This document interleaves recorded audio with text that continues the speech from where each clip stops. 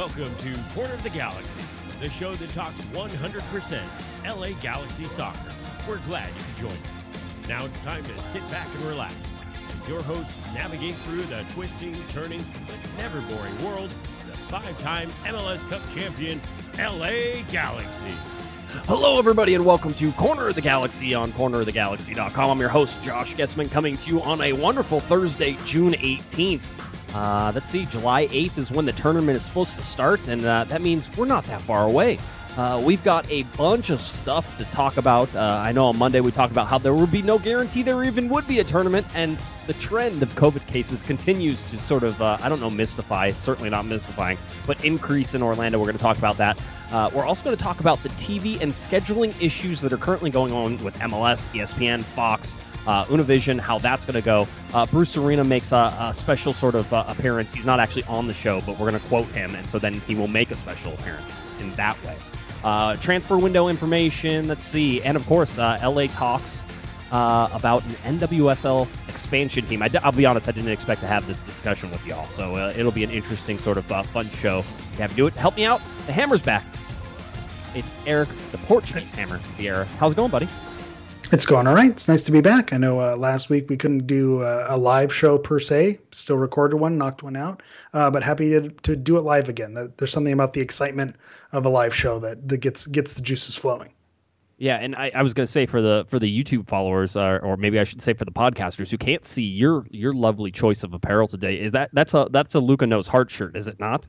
Yeah, it's the new Luca Knows Heart logo. Had to go and support. He has supporters tees in Galaxy colors, Houston Dynamo colors, and Inter Miami colors. So it actually was sold out the first run. So I was able to, when they went back up, they restocked. I loaded up. So anything to support AJ, Luca Knows Heart, and that cause.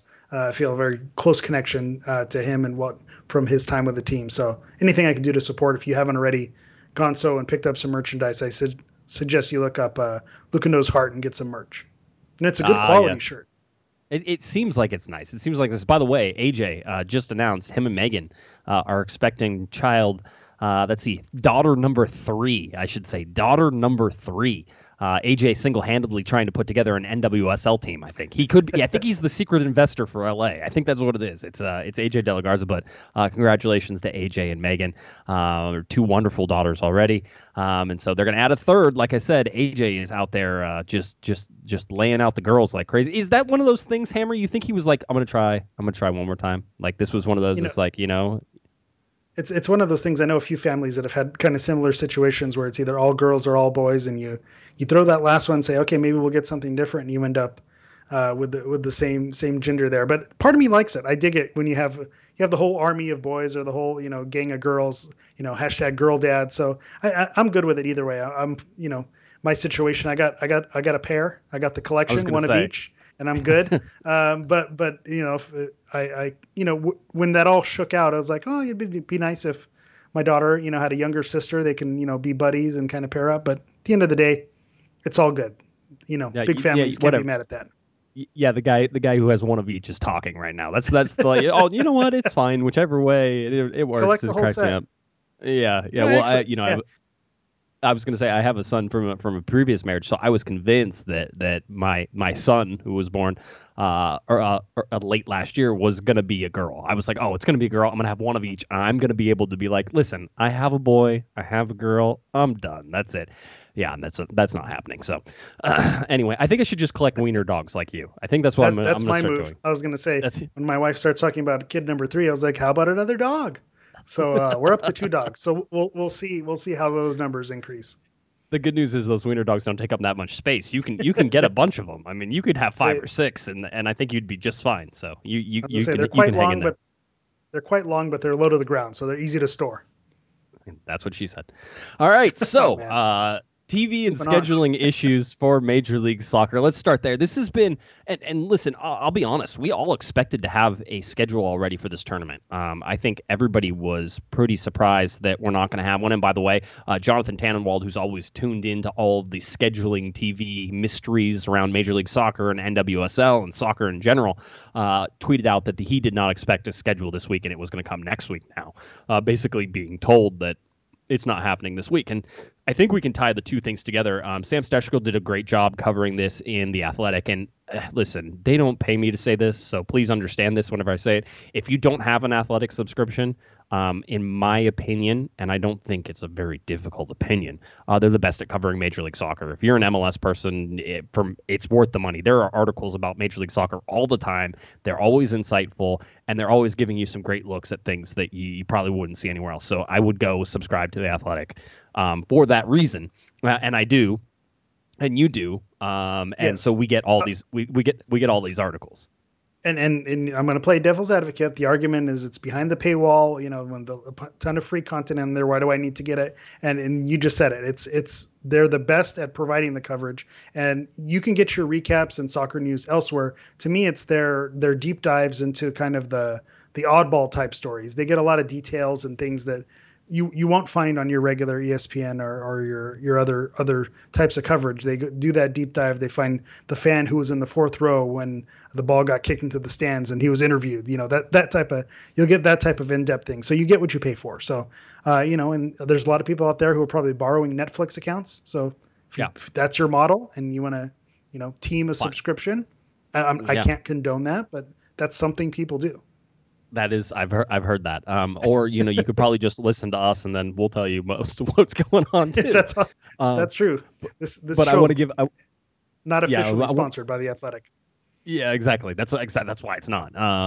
So Sam Steshko wrote this article talking about the TV and scheduling issues. So we're going to talk about what is going on behind the scenes and why there's some tension, and why that tension is going to, one, delay the schedule probably that is coming out, and two, could possibly mean bad things for MLS down the road, although I don't know how bad things are. I mean, really, what I see in this article more than anything is just the confirmation that I have said that Fox's broadcasts are low budget. I'm going to say they're bad. It's not against the announcers. It's never been, but the production value of their shows is nothing compared to ESPN. And we have numbers to sort of prove that once again. So here's what's going on. All these games are taking place. And again, 54 games. Yeah, 54 games. 54 games taking place at the ESPN Wide World of Sports complex in Orlando. ESPN is producing all of them. Obviously, it's their campus. It's Disney, it's ESPN, it's their campus. They're doing it. And whenever all of this started, Eric, they had started by talking directly with ESPN. So MLS was thinking about doing this tournament. They're going to have it at the Worldwide Sports Complex, and they're going to talk to the person who is going to be producing those, which is going to be ESPN. It makes sense. I mean, if you're even going to make the first phone call you make isn't going to be to Fox, who isn't going to be producing this. The first phone call you're going to make is to ESPN. But Fox is a little upset that they reached out to ESPN first, and that's sort of where all of this starts. So let's get over some of the numbers here, just from all this stuff. Again, ESPN will produce every single match, but they're going to basically share the feeds with Fox and with Univision for them to produce.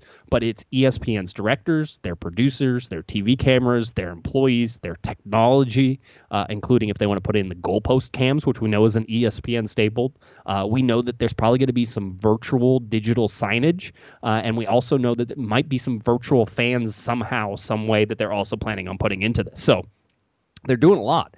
Steshko reports basically that ESPN spends about $100,000 on a normal MLS broadcast.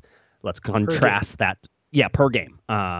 Let's contrast that to Fox, who spends $75,000. And there's a $25,000 difference there that is felt really, really, really, probably just mostly for me is felt in the webcam type graphics that you get from behind the goal from Fox. I swear they put a little HD webcam behind the goal, and they're like, here you go, it'll be perfect. And then it looks horrible. And meanwhile, ESPN has like 4K or 8K TVs hidden inside the goalposts.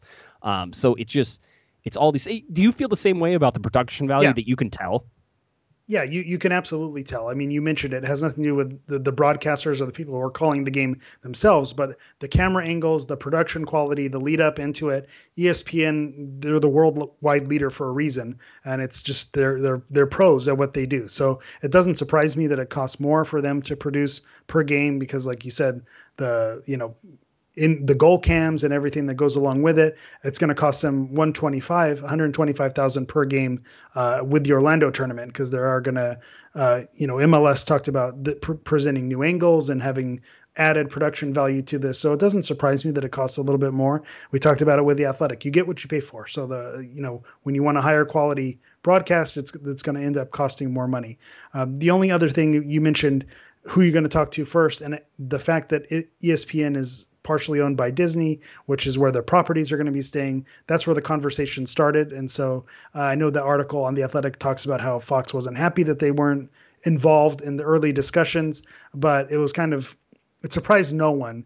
The ESPN was the first call. The part that was actually surprising is that Fox and Univision were going to carry games. And that's because ESPN has previous contractual agreements on programming and what they could share. So they need other avenues because you don't want this to be an online platform. That defeats the whole purpose. If you want to make the games available every day and then you say it's only going to be online, then that limits the amount of people who can watch it. So I kind of see where Fox Sports is coming from, but at the same time, they shouldn't be surprised or take it personally. Well, here's the thing. We talked about the $100,000 per game basically is the normal. ESPN says they're going to spend about $125,000 on each game for the tournament. If you multiply that by all the games, Eric, that's $6.75 million for the tournament, which is a ton. But it also includes housing and feeding the crew that is going to be there as well. So they're basically in lockdown. So you have that and all the new technologies, like you said, the new angles, all that stuff is certainly going to take into account as well. So that's where it is. Taylor Twellman and John Champion look like they're going to be broadcasting for ESPN, but even they, it seems, are not going to be on site to do this. It seems like they're going to broadcast remotely, which I kind of understand how this is, why that would be and how it goes. But most of the games are going to be broadcast on ESPN and ESPN2, which is great because those are both great. By the way, there is a hit that that happens, which is hysterical to me because I don't know about you. When you think about ESPN and ESPN2, they're basically the same channel in my mind. They're just like they have different things on. Like there's no difference, right? Yeah, I agree with that. Okay, I mean, so. Yeah. Okay, you're going somewhere with this. I'll back off. Yes, I am. I Go on. So the interesting thing, and whenever I've talked to some of the ESPN guys, is that there is a viewership hit. If you start on ESPN2 or if you have a game on ESPN2, you get less viewers than if you're on ESPN. It has a function, obviously, to do with how many people carry ESPN versus how many people carry ESPN2. And it's not necessarily like for like, although on every TV package I've ever had, it's ESPN and ESPN2. What off is ESPN News and Classic. That's where you start to really lose viewers there. Yeah, you do. And so when you look at what they're doing, so you're going to get most of these not over the air, but on cable on ESPN and ESPN2. If they needed to, they could go ESPN Plus, which we know MLS Live has been on ESPN Plus, which does a good job, and there's tons soccer games available on ESPN Plus whenever things are in a normal sort of cycle right now, which they're not. So you can find all that stuff. They can, but really the idea is to get as many eyes on this as possible. And so that's why Garber wants Fox involved. Well, not only are they a TV partner, and remember, ESPN and Fox teamed up on the TV deal for Major League Soccer, along with Univision. So that was a package deal they put together to basically provide to Major League Soccer and said, hey, we're going to pay you, $90 million, I think is what it was per year for this many years, that type of thing, to go and do these things. So they want all three of them. With Fox now mad, there's even some worries that this could carry over into the next TV negotiations they're coming up, and basically they're going to start, I think, discussing those in 2021. So really, you're already halfway to 2021 as we go. So there's a lot of stuff that could happen here. So there has to be this sub-license to Fox, and basically ESPN is saying, well, it's costing me $125,000, so pay me $125,000. From what I can tell, and from the story reports, they're not even marking it up. They're not even like, hey, we're going to make money off this. They're just like, no, this is how much it's going to cost us. The difference. So this.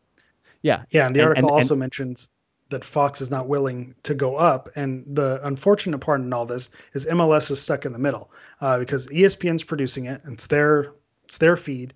If Fox and Univision don't want to play ball, essentially ESPN could say, well, then we're just going to throw the rest of the games on ESPN Plus and we're done. But MLS, like you said, they want eyeballs on it. So they have to broker a deal in the middle and kind of play the middleman. And, maybe ESPN isn't going to get the full 125, but maybe MLS can get them to move up from 75. I feel like that's where it's going to end up landing, is Fox and Univision saying, when we broadcast it, that's not how we do it. So we're not paying because that's not what we do. But at the same time, if they're getting a benefit, okay, we'll up our normal price a little bit. So I'm sure it's negotiations. They'll meet in the middle, and we'll see where it lands. Yeah, because I mean, right now you're looking at a $50K difference, right? I mean, that's not a small amount of money Per game. and yeah, per game. Yeah, $50K per game that Fox does, and like we said, the majority of these are going to be on ESPN. So this is only probably, I'm going to guess, out of 54 games, I'm guessing that like 13 of them or 14 of them are alternately broadcast not on ESPN. So either Fox Sports or Univision. And then you have to remember that ESPN is also producing the live feed that can go anywhere in the world. So they're also doing that as well. So, and if anybody wants that, I'm sure there's sub licenses for those and how it goes. It's weird. Yeah, that might be where they make like up the cross satellites and stuff like that, right? I mean, it's like it's our satellite, so you have to pay us because we're bouncing it off our side. I don't know. It's crazy. It's too complicated for me. There's someone above our pay grade figuring that all out. Sure the last little bow that we'll put on it is the article does mention that they're worried that the bad feelings may have an impact on the negotiations. This is something I know we may want to blow it off and say, oh, maybe it won't. But the reason why you get these good TV deals is competition. You have suitors going against each other, and ESPN and Fox having been holding the rights for so long. You want them to try to up the bid as much as possible. I know CBS, I think, was involved in Champions League rights recently. So there are some other players in the game, but you want to try to keep the players that are in the game happy now. That way you can bump your price as high as you can. So having them as a little bit jaded, a little bit uninterested, it really could be a factor. So I don't think that was thrown in there as a throwaway. I think that's something that is a possibility. Yeah, I would say that, maybe that means that they split it again, and maybe it's going to be one company bidding, and maybe that turns out better. NBC Sports used to carry MLS. I mean, and by the way, they had very high production value whenever they did it. I was sad to see them go. Their Premier League coverage is great. So if they were someone who went after it, I don't know that they're in the same market, but that'd be an outlet that I'd be happy with if they went after it. Well, it's interesting too that Fox, I believe, doesn't have too many soccer rights left whenever you're looking at it, because they lost Champions League. I think they have Bundesliga, but I think that even that might be coming to an end. So there's a whole bunch of things that seem like they are ending here in rapid succession for Fox, and just in the way that I remember just Fox Sports not too long ago and Fox Soccer. What they were doing was they had a whole bunch of writers that were writing content. I mean, I was on the Fox website like every day, and then all of a sudden they went to video, and I was never on the Fox website again. So they've been making choices and trying to figure their way through, and so it'll be interesting to see how they come out of this and how interested they are in Major League Soccer whenever that happens. One of the things we know that will not happen, however, in the Orlando tournament is they will not be playing the national anthem. I think this was done in order to save time. I don't think it was ever. To be honest, the national anthem is more of a spectator thing than it is just games. And as anybody who watches games in Europe, in the UK, or anywhere around the world, they don't play the national anthem unless it's a national team game. There's usually no national anthems before things. And I don't think, and people certainly jump to a conclusion, which is that Garber doesn't want protests. And it doesn't seem that that's the case in this way. And whenever it comes back to stadiums, whenever they have it, if there's fans in the stands, I'm sure that they will have national anthems. I'm sure they'll do all that stuff. But it's just this interesting thing that's going on in the Orlando tournament. But Bruce Arena, former LA Galaxy general manager, head coach, Bruce Arena extraordinaire, former U.S. men's national team coach twice. Bruce got jumped in on this now as he's currently the New England head coach. And GM. And Bruce Arena jumped in and he said this, and I'll read the quotes here, Hammer. I'll let you sort of give your take on it. He goes, "I think it puts people in awkward positions," Arena said. This was on an ESPN article. He goes, "We don't use national anthem in movie theaters or on Broadway or for other events in the United States. I don't think it's appropriate to have a national anthem before a baseball game or an MLS game. But having said that, I wanted understood that I am very patriotic, but I think it's inappropriate."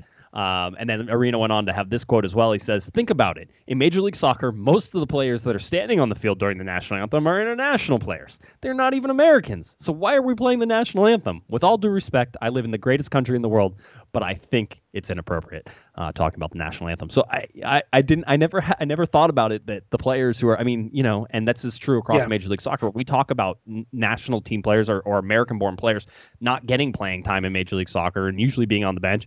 And for the most part, part, most starting lineups in Major League Soccer consist of the majority of internationals, and so they're not even U.S. They don't. I don't think they really care.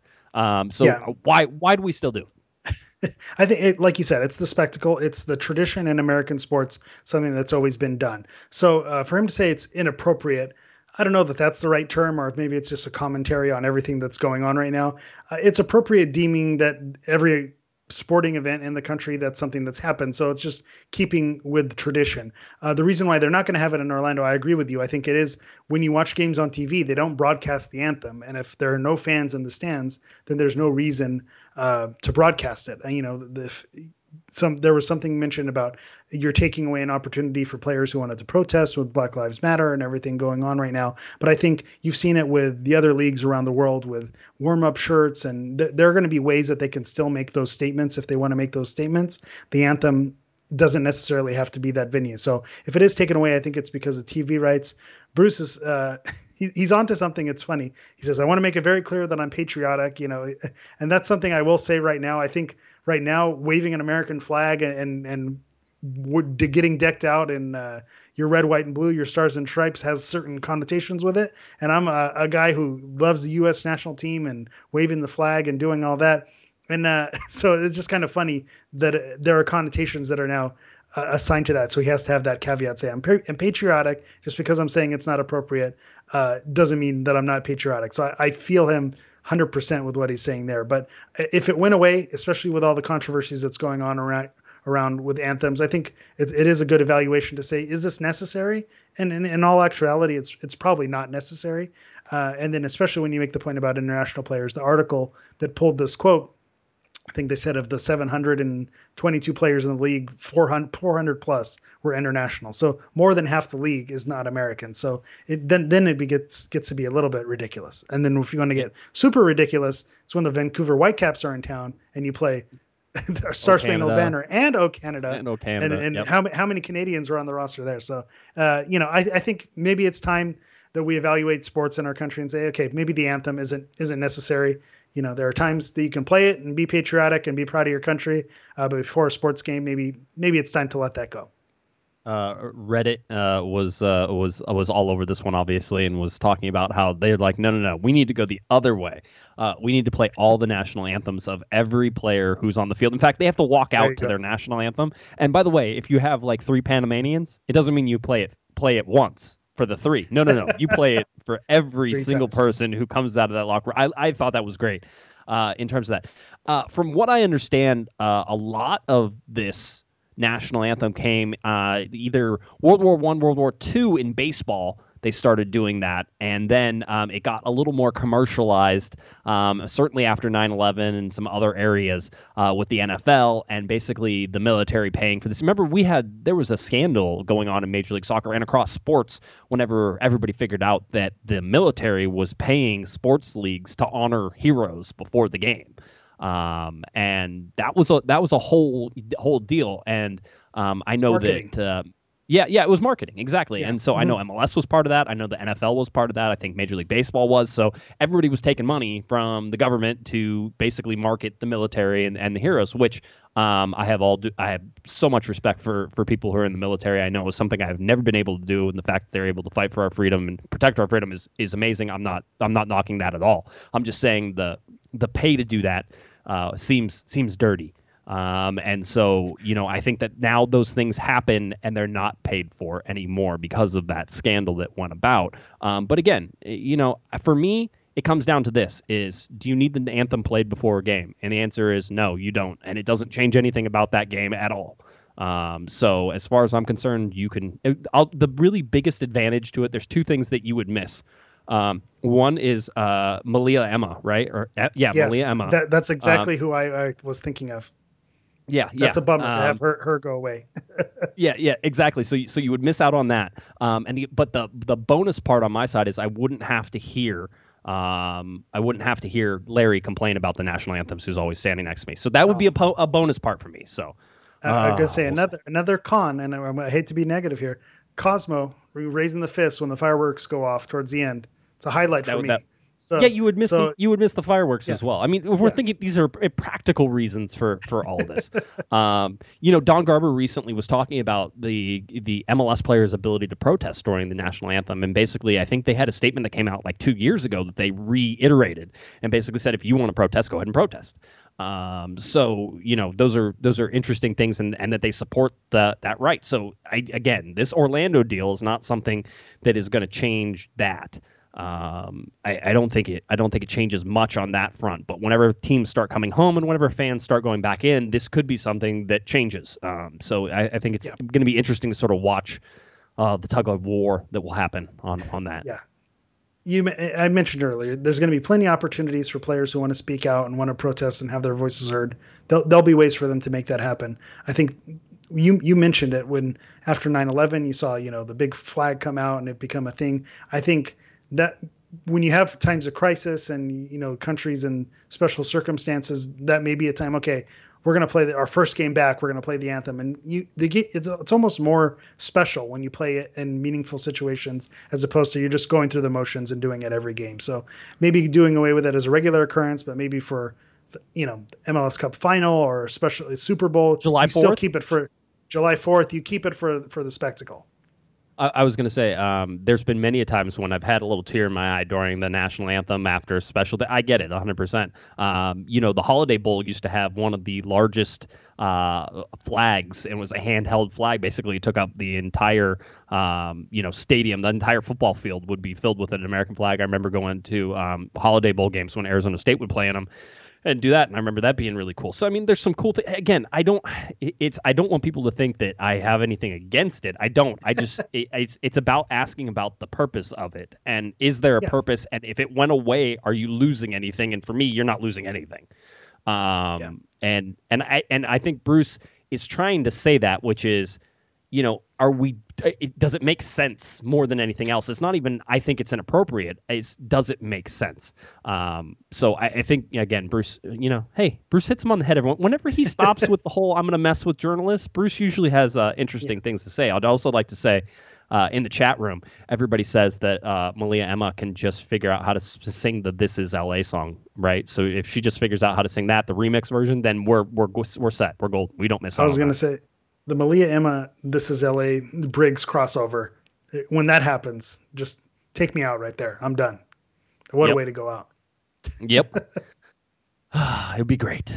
I still love that the Briggs came and played that song live, playing in the LA Riot Squad section during an LA New York matchup in like 2011, I think, or 2012. It was great. That was a fun all-timer. Let's talk a little bit about the transfer window. Now, we've been talking about the transfer window, Eric, and how it doesn't have a set time, and we don't really know when it's going to happen, and we know that it's going to be different, but we don't know exactly how. It's been so crazy with all of this stuff with the changes in schedule and everything. So how is the transfer window going to come out? Sam Stejskal, again, in sort of his notebook, was able to cover this and find out what looks like is going to be the transfer window. It looks like MLS is going to allow a 2-day transfer window prior to this tournament. So that 2-day transfer window will allow teams to bring people in, because the transfer window is closed right now. So people are announcing signings, but technically they can't be put on the roster until that transfer window opens up, all technicalities. So it looks like they're going to do a 2-day transfer window prior to the tournament, which would allow any of those players to play in the tournament. Great. Okay, perfect. But how are we actually going to get, deals done this summer? When it goes. And so what it sounds like is MLS is going to open up a much longer transfer window following the tournament and setting everybody up for this regular season. So I would expect that after August 11th is the last day, I think, of the of the championship. Yeah, I would imagine that next week, or even maybe the day after that tournament, the transfer window is going to open up, and you could see a 30 or 45-day transfer window that sort of stays open for a while, that allows teams to bring people in, move them around, and do that stuff. The other wrinkle of that is with the 2-day transfer window, that also gives them opportunities to sign players from their USL clubs or their academies, because we know they're going to want to fill out their rosters. There's going to be games close together. So if there are any call-ups that they need to do last minute, they can do that. So it makes sense that we had a feeling there was going to be a one-time exception with everything, all the circumstances in the world. They were going to need to extend the windows to give teams an opportunity to make up for it. So this isn't surprising. It's nice to hear that it's almost official that they're going to get the opportunity to do that. And it just lets you know that Dennis DeClosa and the front office for the LA Galaxy, we know that there's rumors going around, so we know they're probably out trying to make deals happen. And it looks like they'll be able to facilitate them before the end of this calendar year. Yeah, it is. I will also tell you this. Keep your eyes open for some USL players that look like they will be loaned up to the LA Galaxy. So from LA Galaxy 2 to LA Galaxy, Galaxy can take a roster total of 30 players to the tournament. The Galaxy only have 24 players currently on the roster, and that includes Danny Acosta, who's injured and probably will not be available for this tournament, although he's getting closer. I still think he has like a month and a half before it all comes together, but we'll see how it goes. Maybe he's done a lot sooner.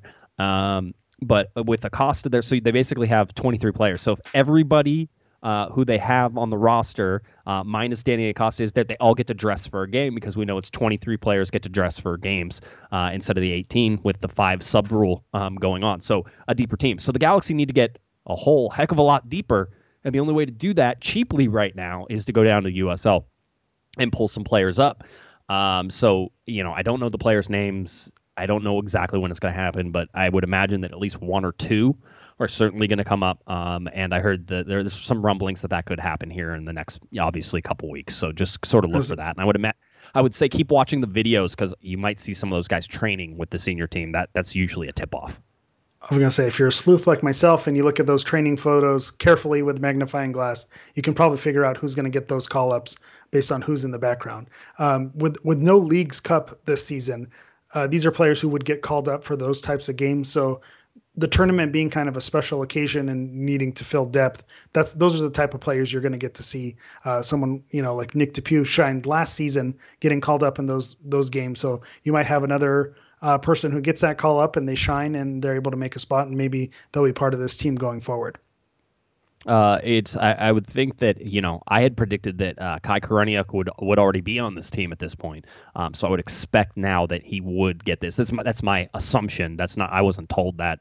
I was told that some USL players will be making their way up. I wasn't told names, but I imagine that Koreniuk will be one of those guys. So we'll see. We'll see how it all goes down, and we'll see who ends up on the roster. But I would imagine the Galaxy take as close to 30 players as they possibly can, because with the tournament, with a lot of games coming in rapid succession, we don't know what that is, obviously, because the schedule's not out. But whenever we do, we will know what that looks like. They're going to have a lot of players, and with 5 subs, it gives a lot of people a chance to get on the field.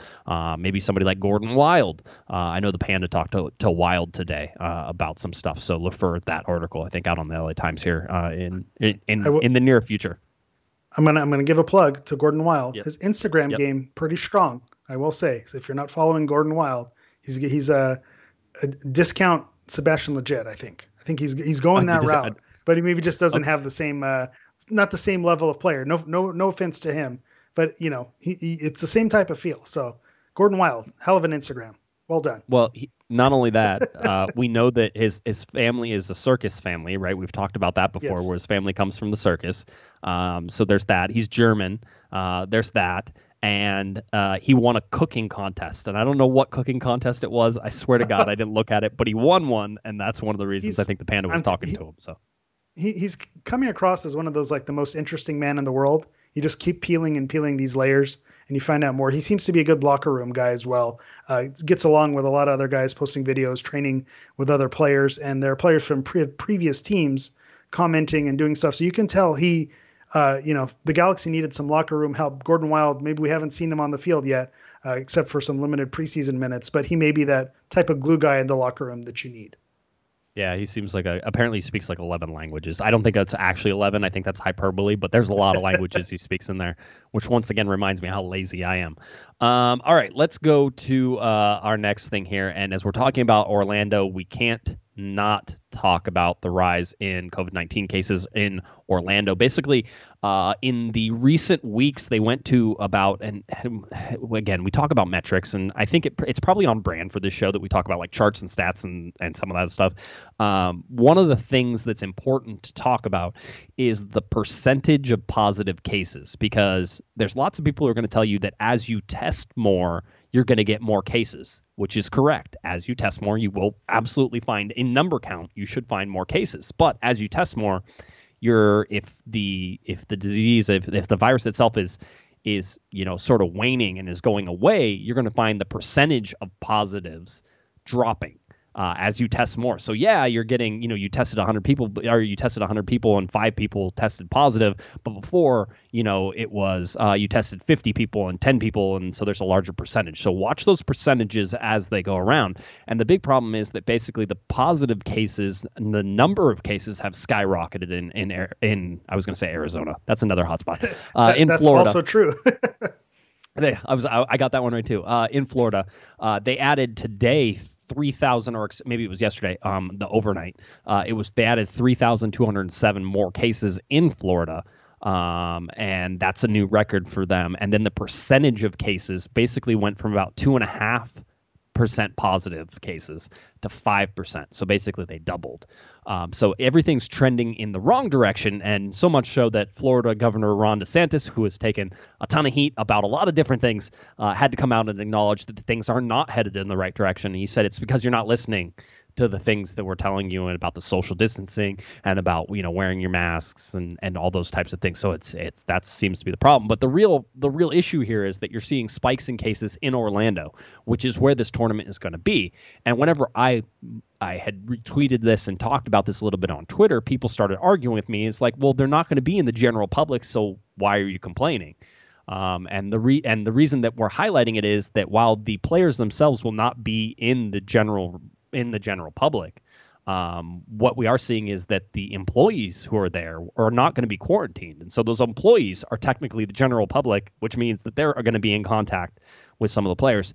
It's just something to watch as this goes. MLS picked Florida because, one, Florida was open and willing to have them, and two is because the counts and cases were low. If this starts to spiral and skyrocket during this, you have a question of whether or not a tournament should be held, Eric. And then lots of things start getting questioned. Yeah, I'll push back on you there. I think the reason the tournament was held in Orlando is because there's the Wide World of Sports campus and Disney resorts, and that makes it a lot easier for an ESPN property to make that happen. We've talked about that ad nauseum. When you say that there are people who are saying it doesn't matter because they're going to be away from the population, that was me. I was one of those guys. Said you can have it in Orlando. It doesn't matter if the world is on fire around them because they're going to be taking precaution and doing that. But when you think about it, if there's a rise in cases, then that means people in the area, there's going to be more opportunity for exposure. And so that's where it gets concerning is, would rising cases in and itself shut the tournament down? No. But if you have more chances for exposure, especially with hotel staff, and if production crew, if ESPN, the production crew or the Fox whoever's work, or it's ESPN who's producing it, but if they're, out and about and something happens and, gets brought onto the field, you increase your chances. So I've kind of walked back that thought that it doesn't matter where they do it because they're going to be taking precaution because it's all about exposure and you want to limit that as much as possible. So fingers crossed that it doesn't all go wrong. Just you're reading a lot about places that opened up a little too early, maybe having some repercussions in that. So I'm just, keeping the fingers crossed that it doesn't all go sideways and we're locked down and lose more precious time that we've already tacked on to, what we've already had to go through. Yeah, we talk about it too. Listen, a positive test on any player, even in Florida, is not going to stop things. There are plenty of precautions in place and the separations in place that I feel like this is still a good plan. I feel like, all around them could be glowing red with COVID-19 cases. And for the most part, you're still going to be able to see a tournament that probably can go and be there. But, it's one of those things because, I think it was Bill Hamid was talking, and I think on Monday we talked a little bit, and maybe even on Thursday we talked about it. He was talking about how he doesn't want to go there and be locked up. You're hearing the same thing in NBA, which is like, hey, we'll go to Orlando, we'll do the tournament, we'll do the thing, but you can't keep me in the resort. That's not happening. Like, it's the whole deal. And I understand where that's coming from, but again, if the case is, this is where it's a problem. It's the mixing. If there's chances for infection all around, Orlando's probably going to be one of the hot spots. Disney World is going to open back up. There's going to be people traveling in from all over the place. You'd expect that mix to be there. And I'll even say this, that it seems so far, and knock on wood, that when soccer players, football players get this, that they seem to be okay. Asymptomatic. Yeah, they seem to be asymptomatic and everything else. And we should talk about it because Atlanta United first team player, we don't know who, tested positive. It's the first team player in Major League Soccer to test positive. Or wasn't there one from Philadelphia Union as well? Didn't we have like some Philly guys who had it? I can't remember. Yeah, I don't follow too much of a mix. Philly closely enough. I know Sacramento had a positive case early on. Yeah, but I think this is the first team player case, or at least confirmed. No, FC Dallas had a case. The more we think about it, there's been a lot of keep popping up. Yeah, but that's right. Here's my my Joe Rogan Science Club here. What they talk about, athletes, these are people who are in peak physical condition, and to fight the virus, that's one of the things they say. A healthy individual is more than likely able to battle back. So I think this is why you're right. If players do test positive, this isn't something that's going to shut down the tournament, because most of the time players are asymptomatic and they're able to kind of battle that virus. The rest of the population, not always as fortunate. Percentages are low, fortunately, but I think with athletes, it's even lower than the average population. Yeah, it seemed to be that way. Atlanta United announced Thursday a first-team player tested positive for COVID-19. The positive result was confirmed following mandatory club testing, with no additional staff or players testing positive. The player who's not been identified was asymptomatic and has been observing isolation protocols since the result. By the way, that's worth noting. The protocols go that if you test positive, they isolate you immediately, and then they check you. Then they check you again on 24 hours later to make sure it wasn't a false negative. Positive. Yeah, false right. Negative. Wait, false positive? It's one of the false, whatever it is. Come for the Galaxy News, stay for the shaky science. My good friend, our good friend there, Pam, just texted in as well and said that an Inter Miami player just tested positive as well. So I think this is going to be pretty standard for here on out, is that you're going to get some little pinpoints here and there that are going to show this. Don Garber was asked how many positive tests shut down the tournament. He goes, there's not a number. He goes, because we're going to have to evaluate it. I mean, here's the thing, Eric. One player here, one player there, probably not the end of the world, not a huge thing. 7 players on one team, 12 players on one team, 20 players on one team. I mean, if you start seeing groups and that you got to shut it down. And so that's where it's going to be. So we'll have to watch that as it continues. So again, it doesn't seem like it's crazy. I'm not overly concerned, but it's something to continue watching, because this isn't just MLS is coming back. It's a PR battle in terms of the league doing the right thing and saying they're doing the right thing and protecting the players. It's a player battle who say that they don't want to be locked up and that they're adults and they don't have to be staying at the Swan and Dolphin Hotel the whole time. All of these things are sort of happening at the same time. And then, MLS wants to appear as like everything as normal as possible. And so if you see these things starting to go sideways and the PR battle is being lost, really this whole season is a PR battle. It's no longer about a star. It's no longer about any of that stuff. It's just PR. We knew that going in, and I think this falls in the PR bucket. It's a battle for relevance also, because with sports being gone for so long, we assume that the population is going to be a little bit sports starved. So to give them a product, and this is your opportunity to, maybe your casual fan who wasn't going to check out a regular season MLS game, when they see the format, they see it's World Cup style. Maybe they only tune in to a World Cup every 4 years. They say, hey, Major League Soccer, it's an American league. They're doing a World Cup style tournament. Let me check it out. It's going to be on at a time that there's no other sports going on. So that's really what they're battling for. So at what cost is it worth trying to gain momentum and keep soccer relevant? Is it worth, putting players at risk? And some, there are some executives or higher ups who may say that's just the cost of doing business and it's worth it to them. But it's unfortunate. But we're going to see how it pans out. Well, fingers crossed. I was going to say we'll see. The LA Times put out an article today. It's not about Major League Soccer. It's about the NBA. but it's what the NBA player in Orlando might go through. And they were talking about the Lakers and the Clippers and doing all this stuff. So I just want to read off some of the stuff that I have on here that is fun. There's some interesting tech that's going into this, and how you probably shouldn't expect that same tech in Major League Soccer. It seems like they're definitely, the NBA is drawing from some deeper wells of monetary value here than Major League Soccer has at it. They talked about, it's a nearly 200-page document that outlines all of the requirements and steps that go into this health and safety plan for the NBA players. I would imagine Major League Soccer has something that's fairly similar in terms of how they do it. There are daily temperature checks. Duh. There are daily symptom and pulse oximetry screenings.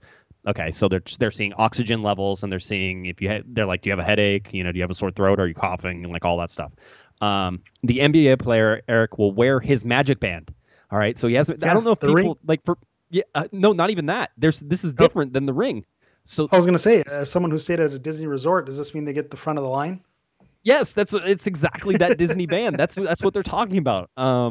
So yeah, you wear, it's like a watch basically, and it goes around your wrist, and basically I think it's a little RFID tag in there, and you're able to swipe into things. Yeah, and so what this will allow the Magic Band to do will allow the player to get to his room, past security checkpoints, and into testing areas, right? So that's sort of his access badge. It's like, hey, this is me, and I get to go through it. And an alarm does go off if you go outside of the parameters. If you had kids who have signed up for any of the daycare kids activities, if they step out of the wrong zone, it'll set off an alert. So I wonder if they'll have that so they don't leave the campus. Their Magic Band is in you can bet that they're gonna have it. All right, and I think that's one of the arguments that they're sort of going against. They also, and you talked about it, the rings, the mood rings, yes. which is what they look like. Apparently they have these rings. Again, Twitter has so much fun with all this stuff. Yes. Twitter, somebody was like, a ring. This ring looks like it's definitely not like an Indiegogo startup, because you'd have to have a working prototype in order to get it, right? It's like some off-brand startup site. But they're going to wear rings that they say can detect coronavirus up to 3 days before symptoms start, and it monitors, I think, pulse and temperature and temperature, respiratory. Temperature, respiratory functions, and heart rate. And so it's a company called Aura, and you can actually buy the ring now at the $299 and $399. So the rings are available, and so that's something that they're going to utilize. But like you said, Twitter being undefeated and being the best, you see people in the comments, this is, the Clippers, these are the only rings that they're actually going to get. And so you end up having those fun little discussions. The Galaxy get 5 rings. I know you hit me with that joke. If they're going to wear rings, do they get 5 of them? So it's just something to have a little fun with. Yeah, somebody came in and was like, I was like, now I wonder if MLS players are going to be asking for rings. And somebody said, well, we know that the Red Bulls will, because they don't have any. And I was like, oh, come on, that's so harsh. Not now. They don't need that right now.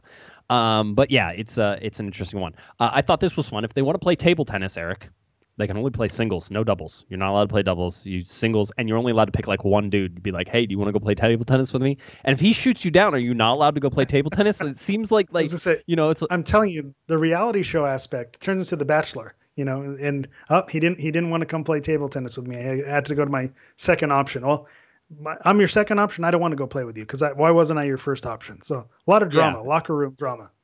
I can see it. Chat room saying Logan was asking if Chicharito will get a Toy Story room at the Disney Hotel. I love it. I love it so much. I love having the chat room. You guys are way funnier than I'll ever be. That's for sure. The other thing, and I don't know if you were going to touch on it with the NBA article about kind of a new normal and how the games are going to work themselves. Players, licking their fingers to get grip. Touching their face. These are all things that they normally do during a game that they're going to have to adjust because it's going to be a big no-no with the new tournament. So I'm curious to see if, like you said, MLS probably has their own, rules on what you can and can't do. And so I'm curious to see if the players get briefed on this or how that's all going to work. Yeah, it's going to be technical foul for licking the fingers. I have no idea. It's going to be weird. The testing protocols here, testing takes place in the evening to minimize contact between basically the player and whenever they will receive the results, because they'll receive them in the morning probably, so they'll run the test overnight. By the way, the testing for Major League Soccer, for the NBA, and the amount of tests that they're going to run on a daily basis is going to be watch the testing numbers nationally go up once these sports leagues start going over, because they're going to be a huge part of the tests that are getting done, because it's just every other day for Major League Soccer, and we know that. If you test positive, then you have to stay, and you get another one 24 hours, and basically they're going to keep testing you until you don't show signs of it anymore, and that's how it's going to work. They're doing the serology tests as well, and that's like once every 3 months for Major League Soccer. And so it's a serious amount of testing that's going to be happening. But if in the NBA you refuse to be tested, if you refuse to go through like the symptomatic stuff where they ask you if you're feeling any symptoms, or like they don't check the respiratory rates or anything like that, you can't train, you can't play until you're tested. That's how it is. And again, if you test positive, you're isolated until you can be tested again to confirm that the test was right. They point out in the NBA in this article that a single test will not shut down the season, right? So if there's one person, and we just talked about in Major League Soccer, it's the same way, guaranteed. If one thing is not going to shut down. The players, however, receive 3 meals a day and 4 meals a day on game days, but you have to remember buffets are absolutely outlawed. So it's all single serving meals that like you get that are prepared for them, and so no buffets. Yeah, and the other thing that they mentioned is having outings scheduled for them, being able to play golf on a game day earlier in the day for a chance to relax. So, we know Bill Hamid mentioned, being locked up, but it seems like they're going to try to give them amenities to keep them entertained and keep them their spirits high during these times. Yeah, I think you can't even wear you have to wear your uniform back to the hotel basically, and you have to get it cleaned there. Like you can't take showers at the facilities. That's not going to happen. And so I'm sure somebody will do laundry, that type of thing. They're talking about a few on-site reporters. And again, this is all for the NBA. This mirrors pretty much what's going to happen for Major League Soccer as well. So understand that outside of, the one bit of technology I forgot to say is that staff the players can opt out of this, but I think that they will opt out of it because I'm sure they won't want to do it. But staff have to wear cards. They have these little cards, and if they get too close to another person wearing a card, if you get within 6 feet of somebody who's also wearing a card for more than 5 seconds, like an alarm on the card goes off, and beep, beep, beep, beep, and you're like, you have to get away. Right? I'm like, can I wear that like all the time? I'm like, I'm sorry, we're too close. Can I give that to just select coworkers? Yes, exactly. Oh, sorry, beep, beep, beep. Yep, that's how it works. So anyway, that was the NBA. I thought that was interesting as that went. Now, let's get to the most unexpected news story of everything that I thought we were going to talk about this week, and a little bit of the timeline of how it came down. Meg Linehan for The Athletic. Again, The Athletic. It feels like we should be sponsored by them. If they want to throw us sponsorship money, I'm not opposed to it. I should say that. So don't tell people to like steal stuff anymore. If they want to pay for this, I will gladly. I wasn't recommending. I'm just saying some people do that, and it's a shame on them for doing so. I was just that's right. throwing it out. Okay. It happens. Okay, good. I'm glad we got that straight. But Meg did a great job on a story. She seems to have all of her ducks in a row, as they say, as Pato says, ducks in a row. I'm turning into Kevin Baxter. Somebody shoot me. So here we go. The NWSL expansion to Los Angeles. This is an article by Meg Linehan. She talks about, and this is how this all went. Let's do a little behind the scenes, Hammer. Let's see. We heard that there was an NWSL team coming to LA, and we were told that it was an independent group not associated with either of the two LA MLS teams in there. And we got in the group chat, and we were like, hey, this is a good idea. This is great because you can draw from both sets of fans, and you're not going to take everybody off, and blah, blah, blah. So we talked about how we were all going to go to NWSL games and how it was going to be fun, and we couldn't wait, and we were going to get jerseys, and it was going to be a lot of fun. And then we heard the report. Yeah, go ahead. I'll say before you even get to that part, I just wanted to chime in because then I was shot down pretty quickly because I said, well, they're not going to build a third soccer-specific stadium, so they might end up playing on one of the stadiums. So you're already going to create a division between the fan bases because you're going to have to travel to the other stadium. So even as short-lived as we had our NWSL fandom, we were all excited. It's independent. You don't have to worry about arguing with fan bases.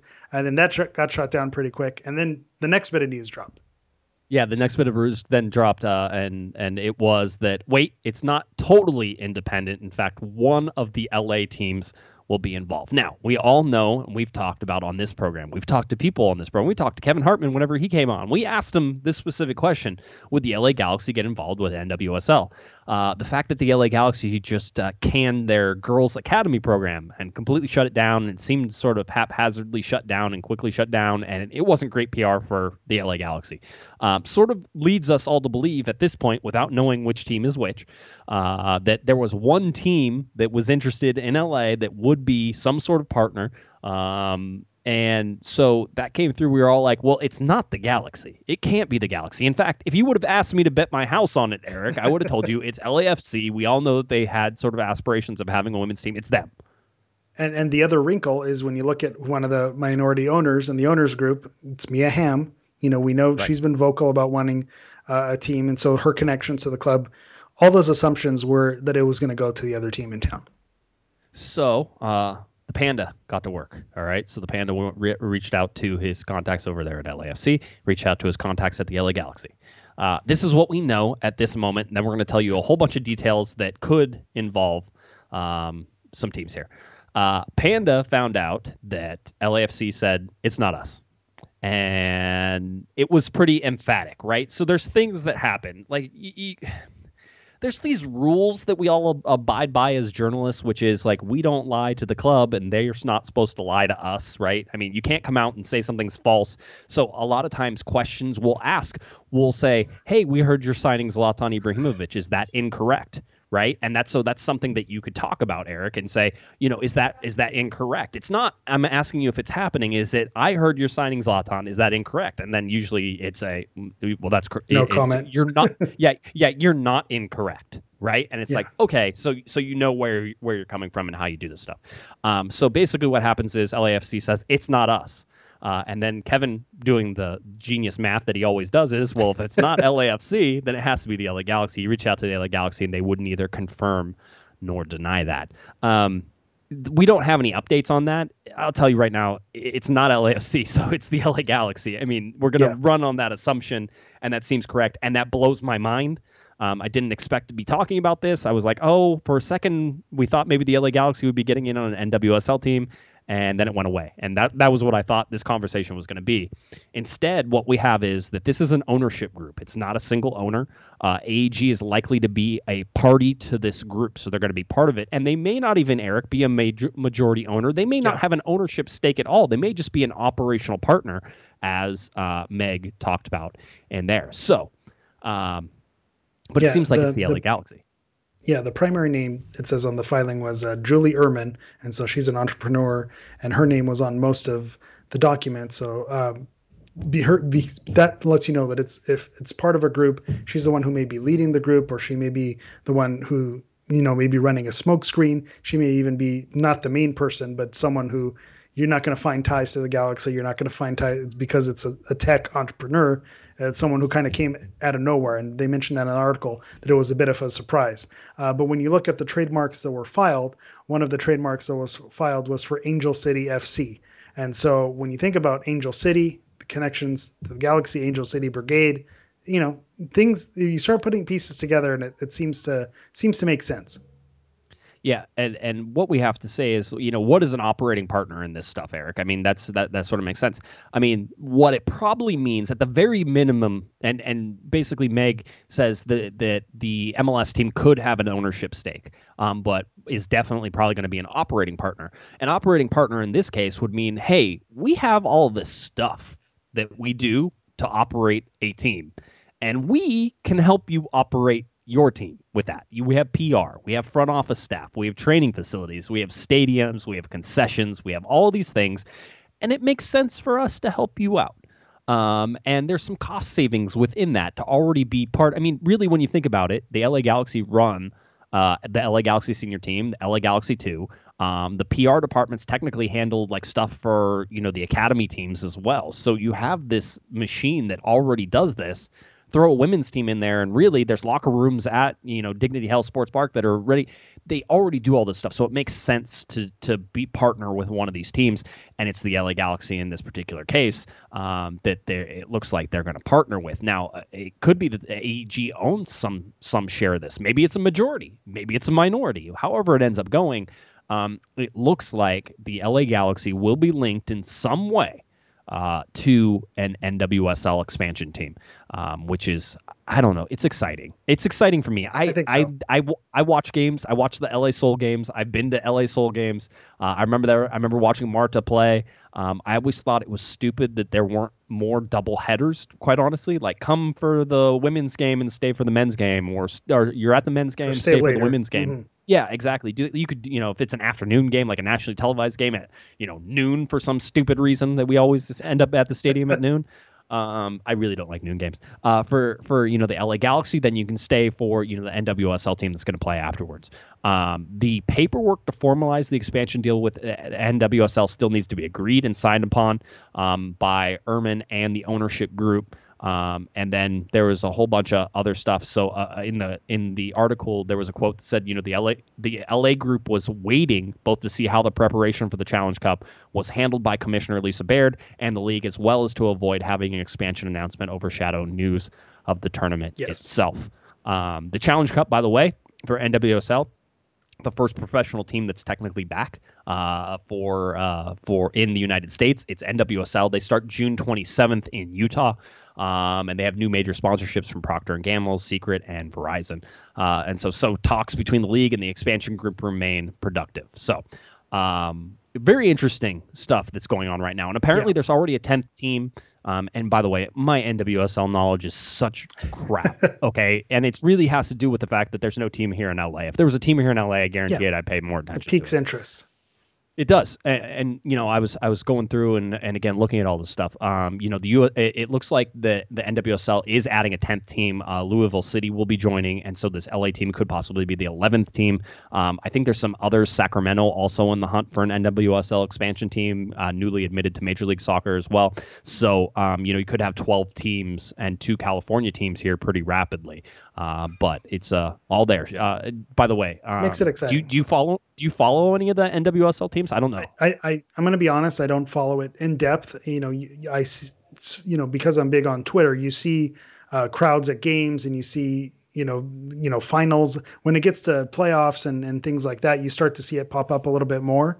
Obviously Women's World Cup, I'm all in on that every 4 years. And then when you see players, stars from that World Cup, you see them playing, there's that hangover effect afterward where you start to follow a little bit more. So I'm going to be honest, I'm not all in, but having a team in LA with connections to the LA Galaxy, you mentioned, the suite with, PR and everything that goes on. I think at the bare minimum, something like the Chargers, who rented out the facility, you just host them and then they have their own operations and make it happen. I think that's the bare minimum. But, I think what you're saying about the front office operations, that'd be an added bonus in that case. So it's exciting. I'm curious to see how it all pans out.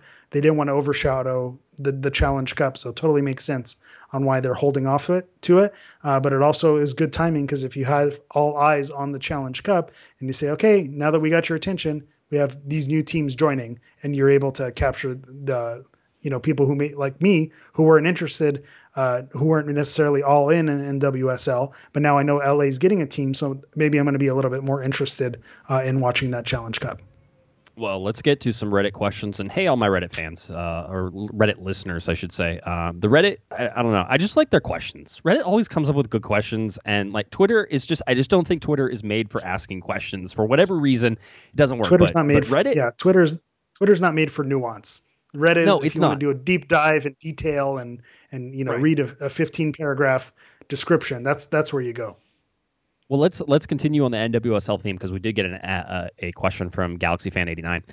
They say, Alex Morgan aside, who would you like to see as a top target the Galaxy should look to sign if the women's team rumors are true? Again, I don't know if they're going to be like in a majority role where they're actually going out and making the signings and all that stuff.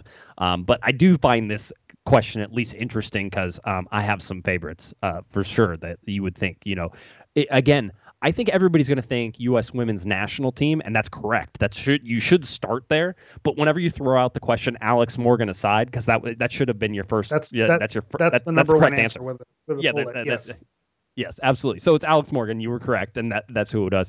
But for me, let's go local. Kristen Press needs to be on a team in Los Angeles. She's from LA.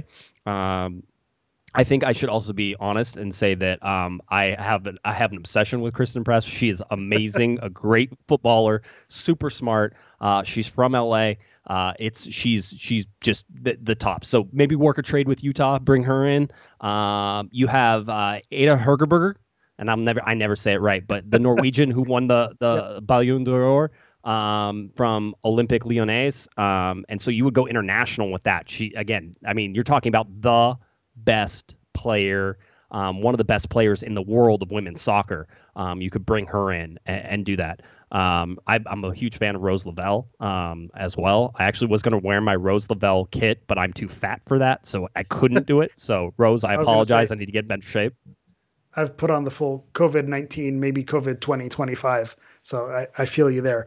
Alex Morgan and Christian Press, because of them being local, there were a couple people who are at the top of the list.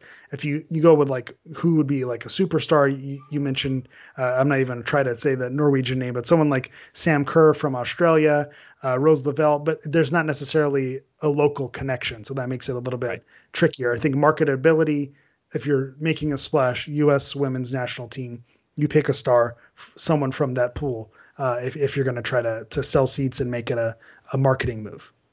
A shout out for Mallory Pugh. Crystal UCLA Dunn. Mm-hmm. The cool thing about women's soccer is, and it's similar in men's soccer, but I feel like that you can find so many local players, like people in the NWSL right now who are like went to UCLA, one of the top programs, in the country. So.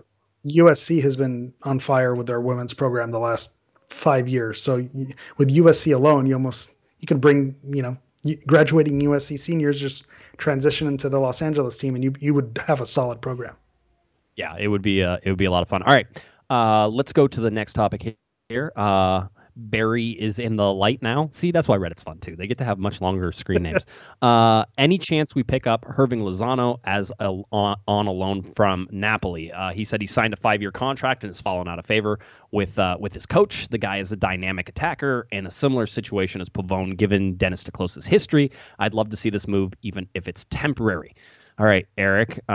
He was on, I believe, a $55.5 million transfer fee from PSV. So let's just put that. That's one of the reasons why Napoli, by the way, would not just sell him, is because very few people are going to pay, the $48 million or $44 million euros, however that came across, for him right now. And so them trying to get any money back on that is going to be difficult. Here's the interesting thing.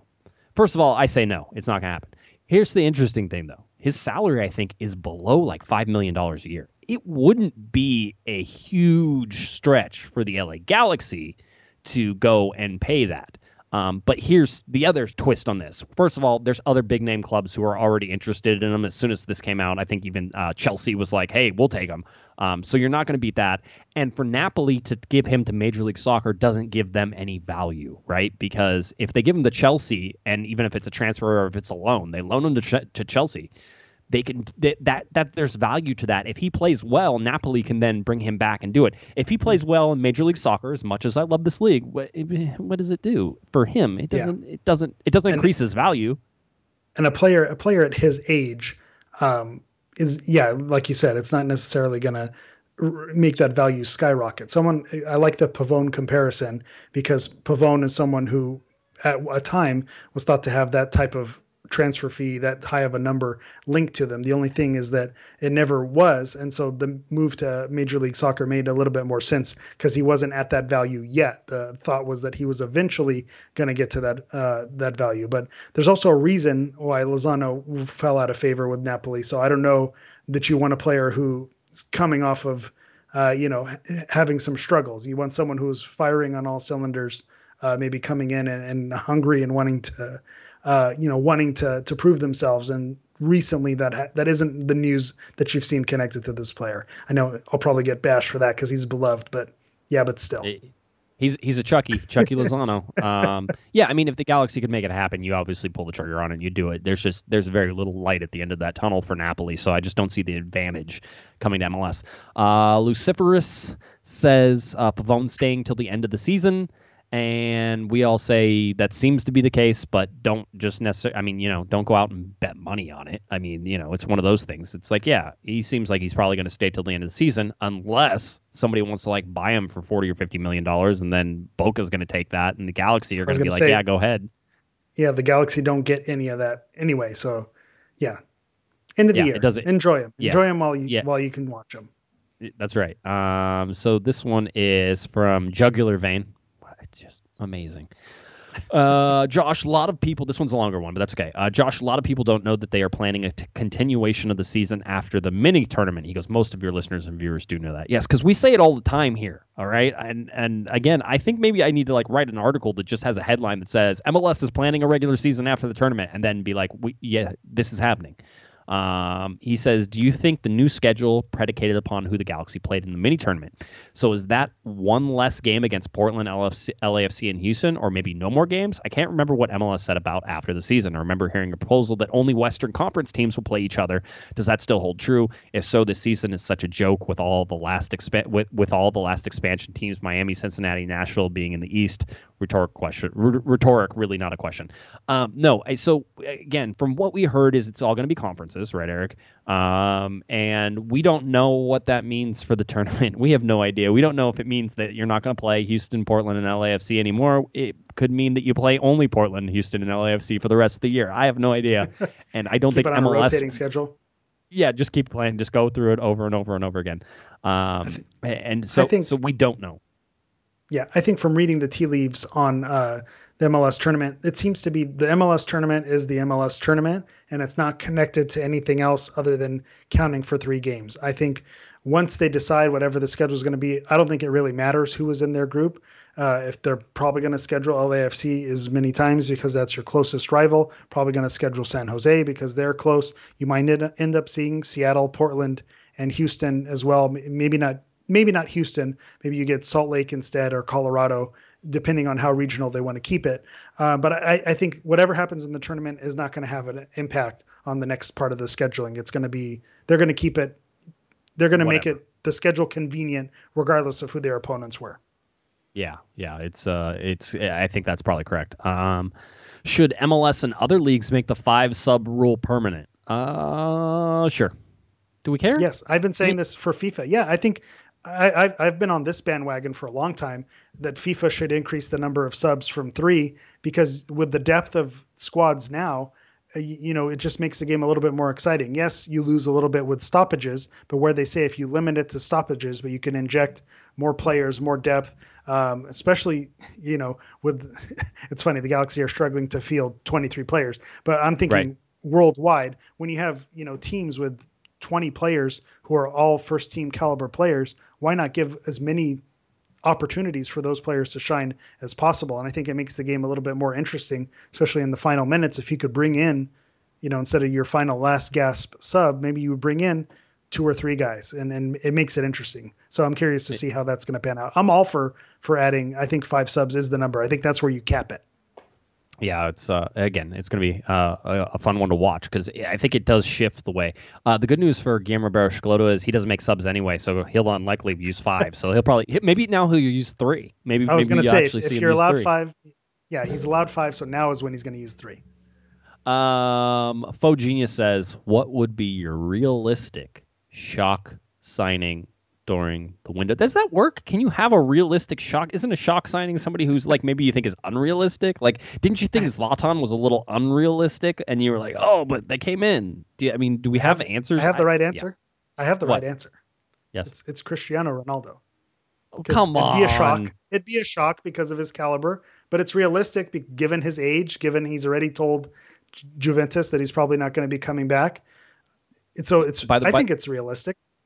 So Jugular Vein actually said, fun discussion with Nani saying that Cristiano wants to come to MLS. Is it realistic knowing he currently makes €31 million a year, which translates to $34 million?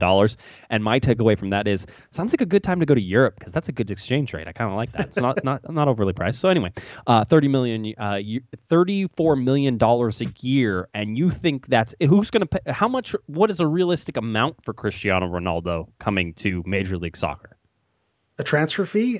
Jeez, I don't know. I don't know. No, not even transfer fee. This is his salary. I think if he's making $31 million now, if you pay him $25 million, you're getting a later stage. I think that's worth it. You make it up in jersey sales. So you're talking about Atlanta is a team who could pay him $25 million. Miami's probably a team who could pay him $25 million. They have deep pockets, so that's certainly something that could happen. The Galaxy could pay him $25 million. I don't know if LAFC would pass around the hat for $25 million for Cristiano Ronaldo, but I think they probably could find the money somewhere. I think that if they wanted to, they could do it. But I mean, the limited landing spots in Major League Soccer for Cristiano Ronaldo, as far as I'm concerned, is Miami or the LA Galaxy. That's seems like realistic. Two. Okay. Those are your two options. All right, just wanted to check. All right. Let's see. Somebody asked, when will the schedule be announced? No idea. Probably next week. I mean, if we're really getting to it. So Jet Blast says, with the announcement that a first-team player for Atlanta tested positive for COVID-19, do you think the tournament will still happen? Will there be more restrictions? We talked about this. It's going forward. One here, one in Miami, some in Philadelphia. Like those types of things in sporadic sort of random ways and without people getting sick. We've sort of seen it. So, and the final one, which we can answer quickly, or at least I can answer quickly, is if the Galaxy could get Alessandrini back, by when would they have to make an announcement? Is there a roster due date for the tournament? Haven't seen one, but you do have to announce. You can take 30 players, and you have to announce your game day roster 75 minutes before the match starts. So technically, if he was going to play in a game, you'd have to know 75 minutes beforehand. But other than that, it seems like it might be, again, the 2-day transfer window. It would have to happen in that 2-day transfer window to get him back. Unless he was out of contract, you can add out of contract players at any time. All right. I think that about does it. Went a little bit longer today, but there was a lot of stuff to talk about. So, Eric, you want to tell people where they can find you real quick? Absolutely. You could find me on Twitter at GISHammer. You could also find me on Instagram at Galaxy Profile. That's Galaxy PROFOUL. All right. If you're looking for me on Twitter, it's at JGuesman, JGUESMAN, and of course at Galaxy Podcast. Cornerofthegalaxy.com is where you can find all of our articles, all of our podcasts, all that fun stuff. All right, that about does it. A ton to get to. An NWSL team possibly on the way. LA Galaxy gearing up for the tournament. All that stuff. Other stuff. All right. You've been listening to Corner of the Galaxy on cornerofthegalaxy.com. And for Mr. Eric the Portuguese Hammer, I'm Josh Guesman. Have a great one, everybody. You've been listening to the Corner of the Galaxy podcast on cornerofthegalaxy.com. You can follow the show on Twitter and Instagram at Galaxy Podcast. And be sure to check out and subscribe to iTunes, Stitcher, and Facebook by searching for Corner of the Galaxy. Fans, we thank you for listening, and we ask that you be kind and courteous to your neighbors as you leave the podcast. We thank you for joining us and look forward to seeing you again. Until then, I'm Michael Araujo, and on behalf of the entire Corner of the Galaxy crew, goodbye, everybody.